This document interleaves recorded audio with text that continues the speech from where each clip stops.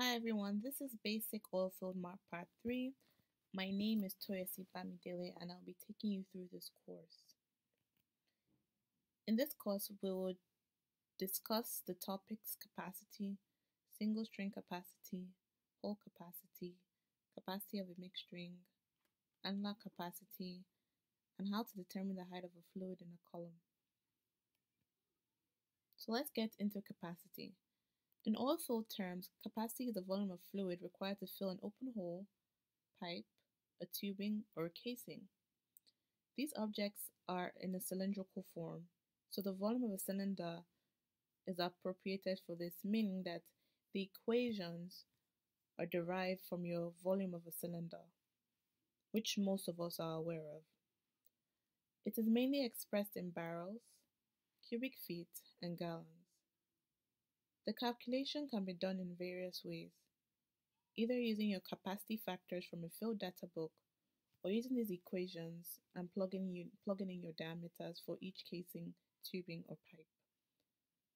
And your capacity factors can be found in a lot of oil and gas service companies' field data books. I know Halliburton has their famous Red Book, Schlumberger has a field data book, and Baker Hughes, I think they also have a field data book as well. And I think Magnum Oil Tools and a host of other companies. But one thing to consider with the field data books is you have to consider the casing tubing weight, the pipe weight. They also give you considerations for couplings and many other factors. But for the essence of this exercise, we're going to stick with the equation in bar per foot, which is this equation right here. And these are just volumetric equivalents if you ever have to convert from one unit set to the other. So let's start off with single string capacity. What is the capacity of a string of 278 inches, 6.5 pounds per foot tubing, which is 7,000 feet deep? So this is my diagram. This will represent my tubing. This is my height of my tubing in the wellbore. So using my equation that I said we're going to use, which is 0.0009714 times d squared, I multiply it by my diameter. One thing you have to consider for the diameter to be used for these equations, excluding the hole capacity, which would just be the diameter of the hole, is that you use the inner diameter. This represents 2.875, so this would be 2.441, and this information can be got from any field data book. I will post a link of that towards the end of this video. So you multiply that by your feet, how deep you are, and you will determine how many barrels will fill this column. So that's my capacity. Now, what is the capacity of a well 2,100 feet deep, 7 inches diameter, 23-pound per foot casing? So you also have to consider this should be inner diameter as always. So considering that, I just multiply by my height and I get my answer. So this is just casing larger, tubing smaller. That's all. It's nothing too difficult. Next, hole capacity. A lot of oil and gas wells are created by drilling through the earth layer of the Earth's surface. Once the hole is drilled to the depth of the pay zone, you begin the casing process. The diameter of the hole is dependent on the size of the drill bit used in the drilling process. There's also an API document for different sizes of drill bits. I will post that down at the end of this video as well. Factors to consider for capacity of a hole include washout and wall slurring. I also have a glossary for unknown words and I'll post that at the end of the video as well. But for the essence, washout just occurs when there's a gap or a normal hole on the sides while I'm drilling. So this capacity factors in our field data book, assume a uniform hole. Also, you can obtain the diameter of a hole by running your caliper equipment to obtain caliper logs, which will give you accurate measurements of your diameter. So I have an example here of hole capacity. So what is the capacity of a hole 5,500 feet deep, 6 inches diameter, in a 6-inch diameter hole? So like I mentioned already, for hole, use diameter of a hole. If it was my casing, I'll have to find my ID from my field data book, or if it was my tubing, I'll have to find my ID from my field data book. So I just plug in my answer, my value, multiply by my height, and I obtain my answer. Next, capacity of a mixed string. So mixed string means having two or more different size pipes or drill bits in the wellbore. Drill pipes in the wellbore, I mean. The capacity of a mixed string can be calculated by finding the value of the individual strings and adding them up. Total capacity is 0.00971 for dl squared, which represents the diameter of the large ID, and 0.00971 for ds squared, which represents the diameter of the ID of the small string. So large string plus small string gives me total capacity. But this is my barrel per foot factor for my capacity factor. Now, in order for me to know how many barrels, I multiply them by the individual heights. Height of large string, height of small string. So let's get into this problem. Prior to setting a packer, fluid in the wellbore is to be displaced with treated fluid. How many barrels is required to displace the entire column given the conditions indicated in the diagram?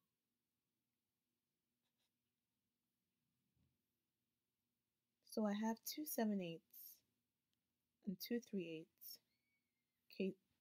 tubing size. My 2/7/8 tubing is 6.5 pound. My 2/3/8 tubing is 4.7 pound per foot as well. And this is just an image of my packer that's set. It's in the closed position. Next,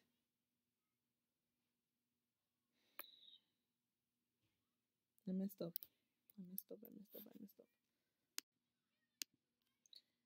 Next, let's discuss the capacity of a mixed string. A mixed string means having two or more different size pipe in the wellbore. The capacity of a mixed string can be calculated by finding the value of individual strings and adding up together. As I mentioned at the beginning of this video, for the essence of this exercise, we'll be using the barrel per foot factor, which we're going to be building up in different scenarios. So for the barrel per foot factor for a mixed string, we have to consider the diameter of the ID of the large string and the diameter of the ID of the small string. So that's what's going to give us our barrel per foot factor. And for just our barrels, to know how much volume, we're going to multiply them by their individual heights. So the height of the large string and the height of the small string. So let's get into this problem. Prior to setting a packer, fluid in the wellbore is to be displaced with treated fluid. How many barrels is required to displace the entire column, given the conditions indicated in the diagram? So we have tubing of 2/7/8 6.5 pound per foot and tubing of 2/3/8 4.7 pound per foot with a height of 5,500 and a total height of 9,500. So in order to calculate the volume, we will just plug in our numbers. One thing to take into consideration here, like I mentioned, is you want the ID of your string. So ID large string of 2.875 is 2.441 and ID small string of 2/3/8 is 1.995. Also, note, we know the height of the large string is 5,500 because we know the measurement from here to here, 5,500, but we're not given the height of the small strings. All we have to do is a simple subtraction. 9,500 minus 5,500 That will give us this distance, and we can just plug in our value and get our answer of 47.299 barrels. Next, let's calculate the annular capacity. Annular capacity is the volume between the hole and casing ID and the drill pipe and tubing OD. It can be calculated using the following equations, or you can use your field data book to get your annular factor for your pipe or your casing and tubing, your tubing and drill pipe. You can get your annular factor from those books as well. And compared to the total capacity, you have to subtract here. So you subtract your large ID of a large string and OD of a small string. And this, if you remember, or if you've seen the video on volume, my basic Oilfield math part 1 volume, where we discussed finding the volume of a hollow tube, this will make a lot of sense. So you just subtract your large ID from your large OD we're going to use this equation. So let's get into the problem. What is the annular capacity of a well 7,000 feet deep, feet long, 278 inches, 6.5 pound tubing long, inside a 5.5 17-pound per foot casing? So this is my tubing. This is my casing on the outside.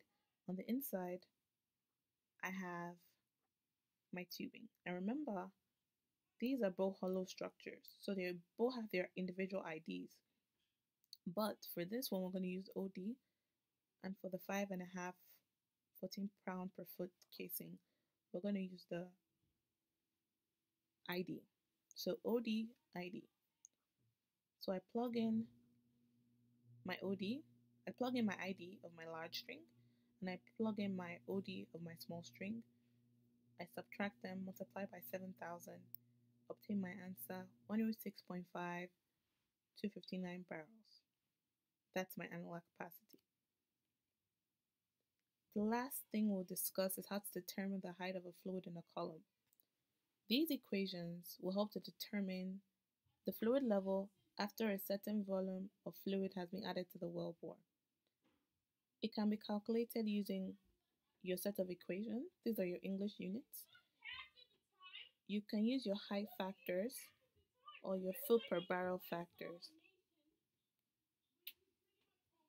equation. You can use your foot per barrel factor equations.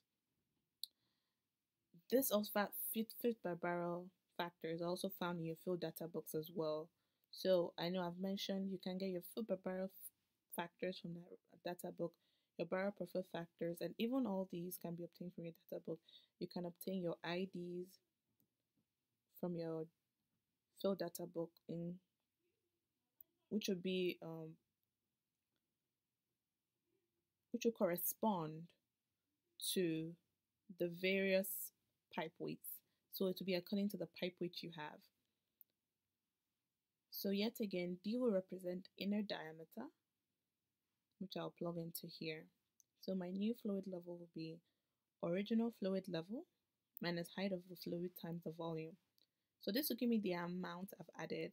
So give me my original level, which is given in the problem we'll discuss. And a simple subtraction will give me my answer. So a well 278 inches 6.5 pound tubing with a fluid level of 10,000 feet. What will be the fluid level after I've added 40 barrels of fluid to the wellbore? So 278 6.5 tubing, 40 barrels, which is this green image here, is added. And this is my height where my original fluid was added. So what happened, I pumped down my yellow fluid down, right? And I pumped down this 40 barrels of fluid to my wellbore. So I'm asking, what is my new height if this was 10,000? So first of all, I want to determine what 40 barrels represents in terms of height, in terms of feet. So I just take my equation, which I put right here, multiply that by 40 barrels. I put in my ID of my tubing, and I get my answer in feet. Also, I take my new fluid level. In order to determine that, I take my original fluid level and I subtract that by the high factor I obtained. So my high factor times volume, which gave me the height.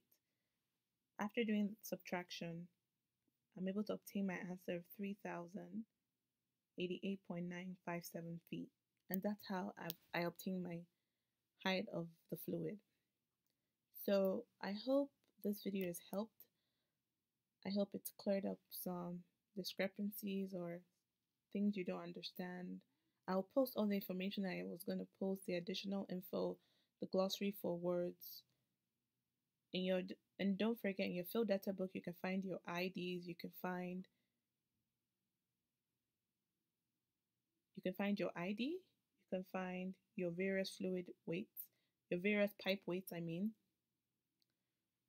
In order to get the ID, in order to get the fluid weights, you can find all that in your field data book. So I hope you've okay, I'll just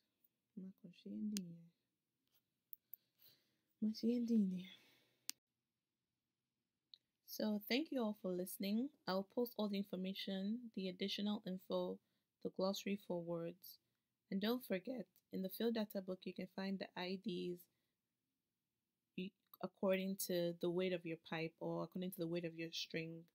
Thank you for listening. And I hope you watch again or you watch any other of my videos and visit my site at petrobasics.com. Have a good day.